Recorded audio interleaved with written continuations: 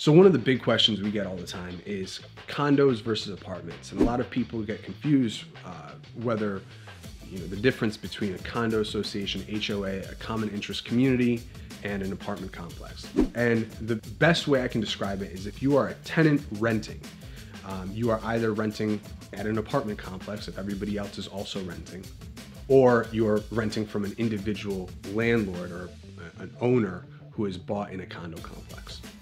They operate completely differently. So an HOA or a condo complex, all the owners have purchased a substantial ownership within that common interest community. So they've usually spent upwards of $100,000 to purchase this condo, and some have chosen to then rent the condo to individuals who really just have a lease agreement.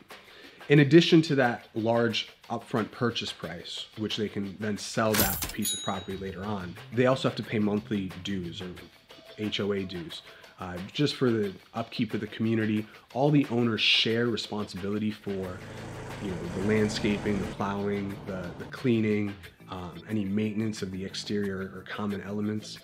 And so in an HOA, all the units are owned by individuals or companies, and they all have an ownership or responsibility in keeping everything up.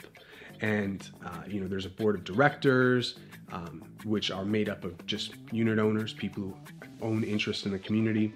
And they will own one fraction of all the common elements. In an apartment complex, it's different. It's usually one owner, one company who owns the whole complex, and it's a for-profit company that's just renting out units directly to tenants, and the company takes responsibility for doing all of that. They own the property. They are responsible for managing it however they want to manage it.